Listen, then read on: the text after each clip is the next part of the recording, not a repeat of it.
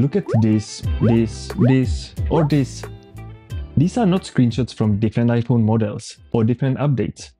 This is how much the iPhone keyboard is changing in different places or different applications. And I think that this inconsistency is one of the main reasons why the typing on the iPhone is so slow and why I have so many mistypes. But there are a few settings we can change to improve that. So let's have a look at it.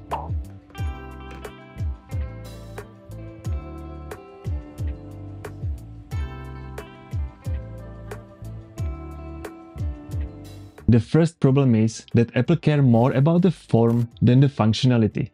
On most of the Android phones, you will find the number row on top. You will have a comma and period buttons on either side of the spacebar. And that means you can type most of these characters without any interruptions. But on iPhone, instead of the numbers, you will have this terrible predictive text, which we will turn off in a moment. And also numbers, comma and period. They are all hidden under this button. And you have to toggle the keyboard every single time to reach these characters, which is pretty often, and that makes the experience so slow. But it's not such a big deal to edit. Look at this. When you open a Safari, you will find out there is a period key next to the spacebar. You might say that's a great thing, but it can actually screw up your typing even more. Because the spacebar is shrinked a bit, you might accidentally tap the period key instead of the spacebar, and it's not helping you with anything. If you have larger fingers, you might think that putting your phone in the landscape mode might solve all of these mistypes, but you will be wrong as well. First, check that you don't have the portrait orientation locked.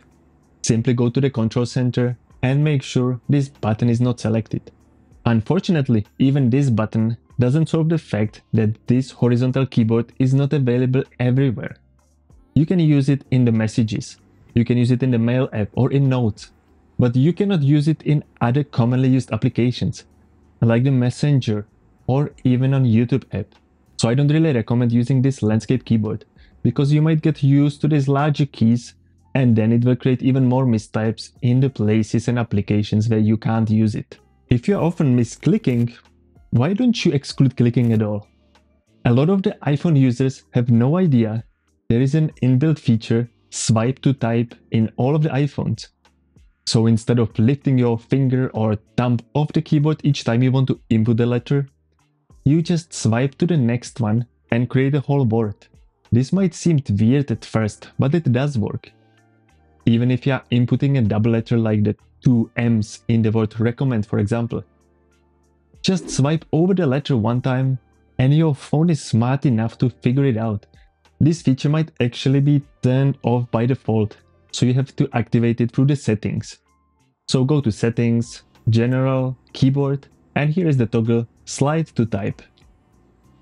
And once we are here, toggle off the predictive text as well. First of all, it works only on English keyboard, so if you are using more languages, it will again add up to the inconsistently changing keyboard, and it is not as predictable as the name suggests.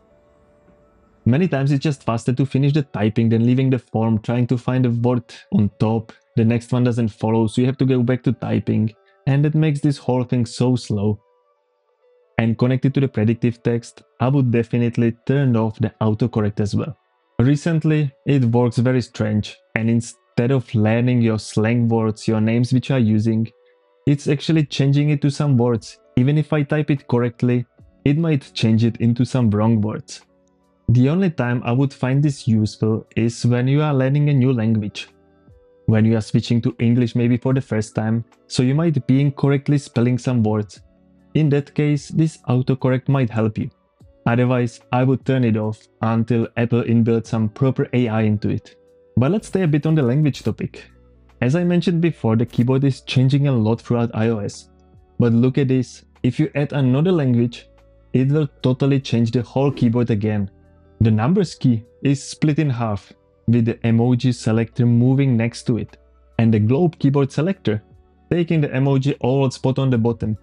Funny thing is that you don't need many keyboards even if you are chatting in multiple languages. You can easily access all of these special characters and accents straight from your keyboard. Simply press and hold on the relevant letter. You can then simply move your thumb or finger over the relevant character to select it. But there are also some other special characters you can type in this section. For example, pressing and holding the currency symbol will bring up a range of different currency options to choose from. Pressing and holding the 0 button gives you a degree symbol. And I should not forget about the long press on the spacebar. Thanks to that, your finger will start to work like a trackpad, and you can position the tiny cursor anywhere you want, and you can easily fix any mistype. So now you can easily go to settings, to the keyboard, and remove all of these extra language keyboards. You don't need it anymore. One of the biggest differences between the physical Mac keyboard and the iPhone is the feel of tapping. You don't really get any feedback just from tapping on the screen. But we can also fix that. Since iOS 16, there is an inbuilt feature called Haptic Keyboard, which uses the Haptic engine inbuilt in your iPhone, and it gives you some sort of feel every time you press the letter. I can't really describe it on the video. You will have to try it yourself to feel it. But I can at least tell you where to find it. So again, start with the settings, then sounds and haptics, next keyboard feedback, and in here toggle haptic on. This is also the place to disable the annoying clicking sound. Just turn it off, nobody wants to hear every click on your iPhone when you are typing. But I recommend you to test the haptic, you might find it quite pleasant while typing. Just bear in mind that using this haptic keyboard might be taking a little bit of your battery. This level of inconsistency is so unusual for Apple. Luckily, I am always consistent on this channel, so I can discover all of these things and bring you new tips and tutorials every single week. So if you want to learn more about these devices, I recommend you to click on the subscribe button, and then I will see you in the next video. Thanks for watching.